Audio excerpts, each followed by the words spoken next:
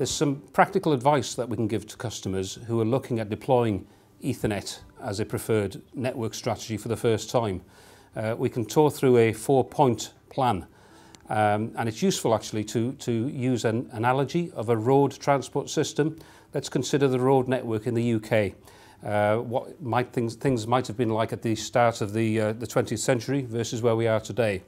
Back then, a little bit before my time, but let's consider a journey. You'd have a very indeterminate estimated time of arrival, let's say, and that would be brought about by the fact that there would be no or very little road signage. You certainly wouldn't have had satellite navigation to guide you through and pinpoint any issues and bottlenecks upstream. If there were any bottlenecks upstream, then it would be very difficult perhaps to plan an alternative, like a redundant connection around to achieve the same journey. And certainly there'd be no traffic management mechanisms such as traffic lights, lane discipline, lane priorities and so on.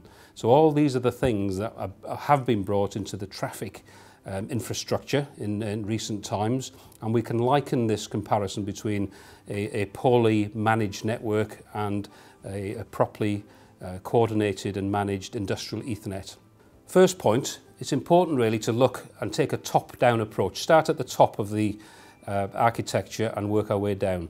If we liken this to the road analogy, we would be considering in the UK, we wouldn't be interested in the towns and the villages downstream, but we would be looking at where do we want to connect our Ethernet backbone first of all. So we'd be looking at the major cities, we'd be looking at London, Birmingham, Manchester, Glasgow and so on. In the industrial Ethernet world, it's important that we consider the key segments of plant. So take a food and beverage application, we might want to look at raw goods as one area, we might look at processing as another area, maybe packaging as a third area. From there, we'd then need to take a deeper dive into each of those areas and identify really the key components and key devices that we would start our Ethernet backbone.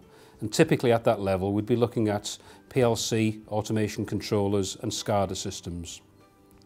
We can step into point number 2 of our guideline, if you like. It's important at this stage also to understand really what data and the volumes of data and the frequency of data refresh that we're moving around this Ethernet backbone, the types of data, the priority settings and so on, and how it needs to be routed. Take the road analogy again. This is where we might be thinking about bandwidth. So how many lanes do we need? Is it a 2-lane dual carriageway? Is it 3 lanes? Is it 4, according to the volumes and the frequencies of traffic? We might want to consider the surfaces of the roads. So are we talking about a gravel track versus a high-speed tarmac surface for high-speed motorways? The Ethernet scenario there is looking at the media. Are we looking at copper cable, or do we need really to go for, certainly for our Ethernet backbone, at this stage we'd perhaps be looking at a fibre optic ring, which is giving us a bigger throughput and a higher speed and capacity. Back to the roads, we might now want to consider bridges and infrastructure and tunnels to get and navigate to difficult to access locations. That's why where in the networking scenario we'd consider copper, fibre, but also maybe Wi-Fi connectivity to those difficult to reach areas. And then finally in this top level scenario we'd be looking at routing and so on. In the road scenario, are we looking at point-to-point connections from one town to another, or are we in fact thinking about ring roads and gyratory systems which allows traffic to navigate north or south or east or west according to volumes and blockages? That would, in the network world, we'd be looking at redundant ring connectivity to give us a 24/7 type of operation. Step 3 is to do with security. Back to the road analogy, we can consider maybe a toll plaza. Maybe a better example, in fact, would be a passport control station where we have the ability to trap and manage and secure and only allow authorised personnel access to the road system. In the network world, we'd be looking at securing the perimeter.